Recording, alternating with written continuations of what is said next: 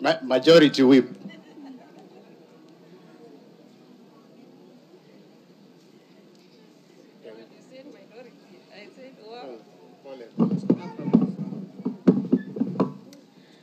Thank you very much, Mheshimiwa. Our Deputy President, Your Excellency Rigathi Gachagua, the Deputy President of the Republic of Kenya,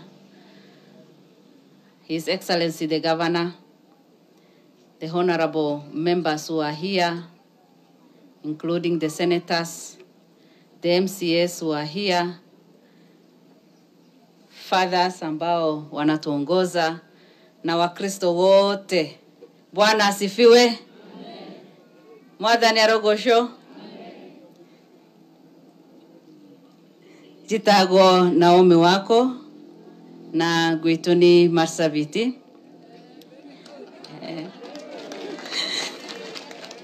Na mwathani ni muhonokia wa ngoro yakwa. Your Excellency, at least I can try to speak a bit of Kikuyu kwa sababu nimefanya kazi na Wakristo wengi. Kwa hivyo nashukuru sana. Your Excellency, nataka kushukuru hawa watu kwa sababu walijenga serikali yetu ya UDA ama Kenya kwanza kwa nguvu sana. Na kwa hivyo nataka kuwaambia asanteni sana kwa kusimama na our president na our deputy president. Kama hamungejiamini na kutia bidii vile mumetia bidii, hatungekuwa mahali tumekuwa. Kwa hivyo asanteni sana. Number 2, nataka kushukuru His Excellency the Deputy President kwa sababu ya ile jukumu amekuwa nayo. Jukumu ya vita ambao ameanza kwa mambo ya kulevya.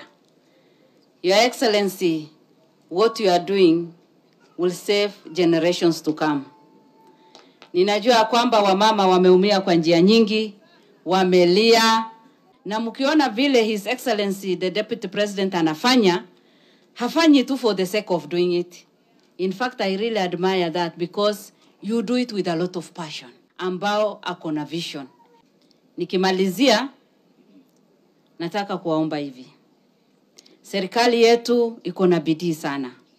Our president and our deputy wakitembea kila mahali, wakifika kila kona ya Kenya. Lakini nyinyi ni wenye nchi kabisa. Nawaomba mshikilie serikali ili muweze kuvuna hii matunda nzuri ambao inawakujia kila wakati. Ninamaliza na mambo ya Pasaka. It is the Holy Week. It is a holy week that we are getting into.